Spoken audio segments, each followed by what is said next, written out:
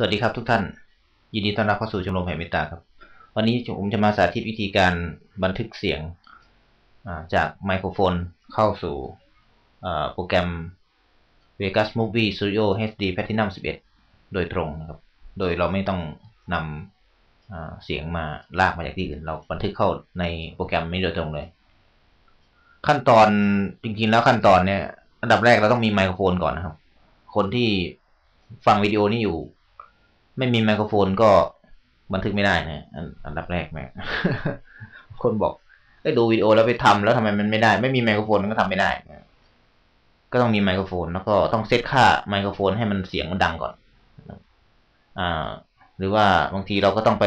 จัดการทำให้ไมโครโฟนนั้นดังก่อนในโปรแกรมที่บันทึกในโปรแกรมจัดการเสียงก่อนในของผมนี่ใช้ Realtek นี่ก็ต้องเซตค่าตัวเนี่ยนะฟอนต์ใหม่ฟอนต์มิกเนี่ยนะต้องใช้งานได้ถ้ากากบาทอยู่นี้ก็ใช้งานไม่ได้อย่างนี้เป็นต้นนะครับอันนี้ผมจะไม่ขอกล่าวรายละเอียดนี้มากนะครับวิธีการที่เราจะบันทึกเสียงผ่านโปรแกรมVegas Movie Studio HD Platinum 11 ก็คือเราจะต้องคลิกแท็บ Audio นะครับแท็ก Audio แท็ก Audio แท็ก Audio ก็หลายคนก็คุ้นเคยอยู่แล้วล่ะมันจะมีคำว่า voice music sound อะไรพวกนี้นะมีแท็ก audio ทั้งหมดจะเขียนว่าไงก็ใช้ได้ทั้งหมดนะอันนี้แท็กวิดีโอแท็กวิดีโอนี่ก็ชาติเราไปอย่างนี้เราบันทึกเสียงไม่ได้มันคนละอย่างกันนะครับก็ต้องไปใช้แท็ก audio ขั้นแรกเราก็กดปุ่มเนี่ยนะ aim for record อันนี้ปุ่มสีแดงเนี่ยนะครับจริงๆแล้วปุ่มนี้นี่มันต้องสาธิตใหม่นะเดี๋ยวเปิดก่อน new no นี่นะกดปุ่มนี้เอาใหม่นะเดี๋ยวดูไม่ทันกดปุ่มนี้ปุ๊บมันขึ้นอย่างนี้นะครับ project record file folder อันนี้เราก็ต้องไปตั้งค่าให้ตัวไฟล์เสียงเนี่ยไปอยู่ที่ไหนนะครับเราก็ไปเลือกก่อนถ้าเราเลือกให้ตามความพอใจนะเราก็ผมเอาไว้ที่เอาไว้ที่ไหนดีเดี๋ยวนะไว้ชิ้นนี้ก็แล้วกันเมื่อเลือก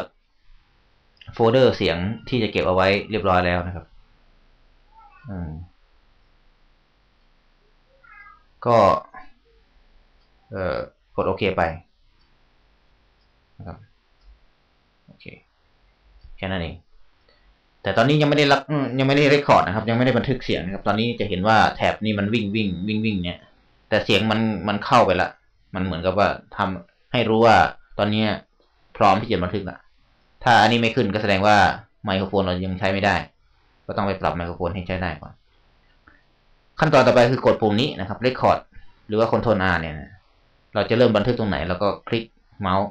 นะครับคลิกแถบตรงไหนตรงนั้นก็บันทึกไปส่วนใหญ่เราก็เริ่มต้นที่จุดเริ่มต้นใช่ไหมแต่บางครั้งเนี่ยเราทำวิดีโอแล้วเราบันทึกให้อยู่ตรงกลางก็มีนะเราก็เริ่มต้นจากตรงนี้แล้วก็ Record ไปนี่นะนี่คือการทดสอบการบันทึกนี้การทดสอบการบันทึก